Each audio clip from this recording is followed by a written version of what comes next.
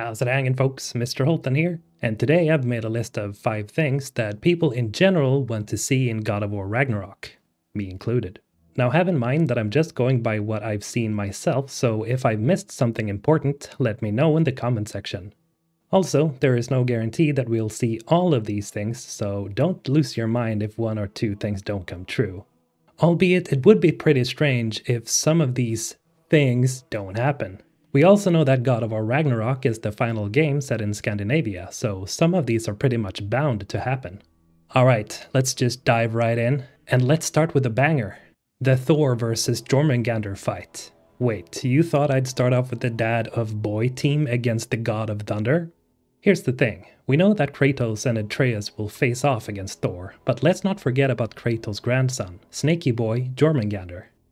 We know both from the real Norse myth and from the God of War mythos itself that the world Serpent will face off against Thor, and according to Mimir, their fight is so cataclysmic that it shakes the foundation of the world tree, Yggdrasil. Mimir, what else did the Serpent tell you when you spoke? Kinda sounded important. I'm sure it's nothing. He just said the boy seemed familiar to him. Me? That's impossible. Oh, I quite agree. Unless, perhaps, he refers to something yet to be.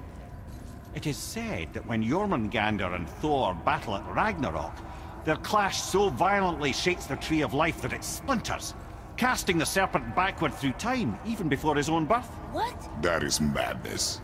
Well, I did say not to concern yourself.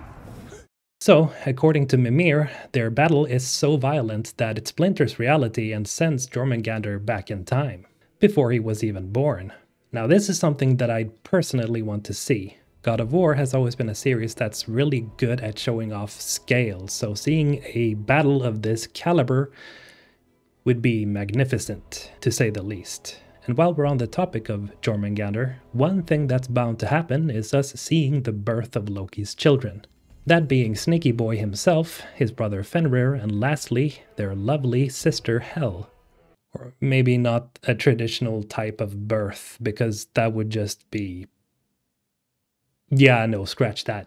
That's why I think that the birth of the 3 children of Loki is gonna be more of a summoning kind. Like having Loki summoning them as constructs and then we have Angerboda giving them life. That's actually more realistic in my mind. Think back to when Mimir's head was given life by Freya. So it would be some form of giant magic, I would presume. Anyway, no matter how they're born, we're definitely going to see them all grown up in the end too, since, you know, it's all about Ragnarok and the death of the Nordic gods. 2 of the children of Loki are even the direct causes of death for both Thor and Odin, namely Fenris, or Fenrir, and Jörmungandr. So they're both incredibly important to the story, and we already know as much for Jörmungandr. Well, unless Eric and the team does some huge twist with Fenris that we just can't really imagine right now. And then we have some unanswered questions from the first game, like, who the hell blew the horn?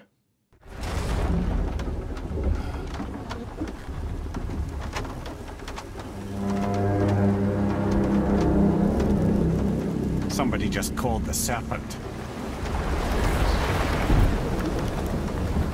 Now I know there's a slew of theories out there that tries to answer this very thing, and most of them are actually pretty good. There's the theory that it may have been Tyr, guiding Kratos and Atreus while hiding from Odin. Another is that it's actually Atreus or Kratos themselves who have journeyed back in time in order to make sure that the story progresses as it should. Maybe it was the lovely Angerboda, Loki's future mistress, who, just like Faye, who was Atreus' mother, has prophetic powers and she directly intervened when it was needed. Or maybe it was just Baldur who was looking for Kratos and Atreus. But I gotta admit, why would Jörmungandr listen to an Aesir god? Maybe Snaky Boy just moved because someone blew the horn and he didn't think more of it. In any way, me and many others are hoping for an answer to this because this question has been plaguing me since the first game. As we move on, one thing that I'd especially want to see is some greater detail into the travels of Tyr. As we know that he traveled to other realms, including Greece, Egypt and Asia, wouldn't it just be absolutely insane to get a glimpse of other pantheons out there? We've already seen bits and pieces of the Egyptian realm. One is a teaser that Corey and the team made before they decided on the Scandinavian setting. It wasn't even going to be his kid.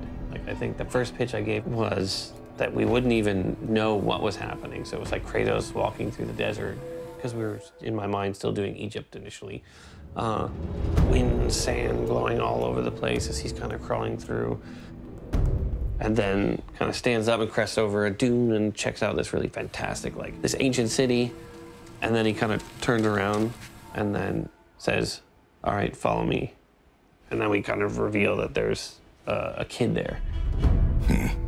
We have a long journey ahead. Here we can see the start of a possible Egyptian setting, and then we get to see some more in the Fallen God comic. There's also the possible connection between Tyr and Durlin the dwarf that we see right here. This theory, courtesy of Captain Kuba and Mike Who, is based on the fact that Durlin looks to have all kinds of artifacts from other parts of the world. One such artifact is this thing right here, which looks kind of Mayan or Aztec in design. This leads into the possibility of maybe Durlin being the captain of Tyr's ship, as Tyr is seen on this tapestry right here to have arrived in Greece on a boat. If anything, seeing some of Tyr's and Durlin's backstory could actually be a great tie-in and lead into the next setting for God of War. Okay, so let's talk about this final point here, which is about Surtr, which is how you say it here. Surtr, if we're gonna be grammatically correct, is the king of the fire giants who reside in Muspelheim. He's also the second primordial giant that existed before time in the Norse realms. You can even visit Muspelheim in God of War 2018 and fight your way up a challenge ladder for some juicy rewards.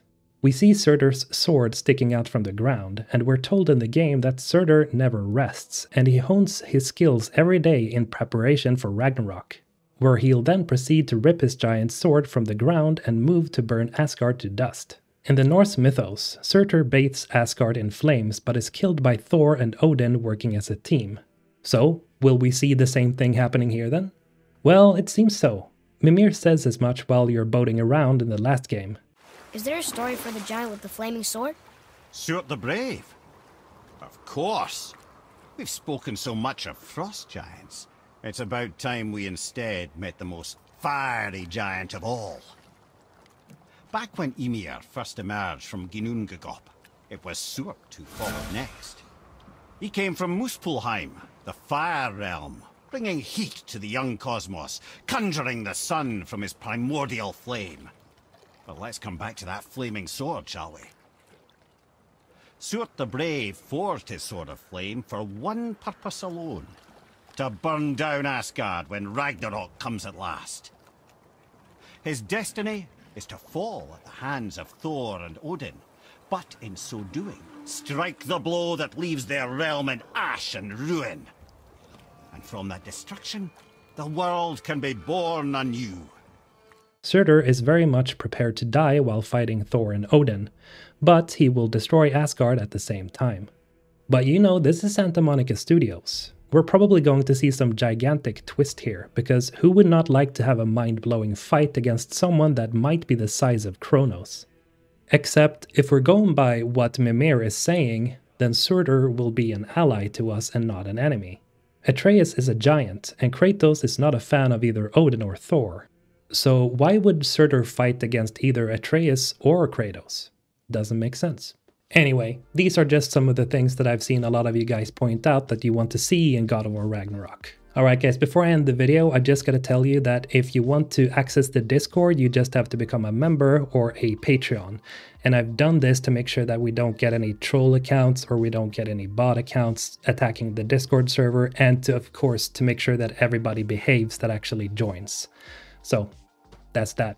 Become a member of the Ensven Squad today. And as always, have a great day guys. Mr. Holton, signing out.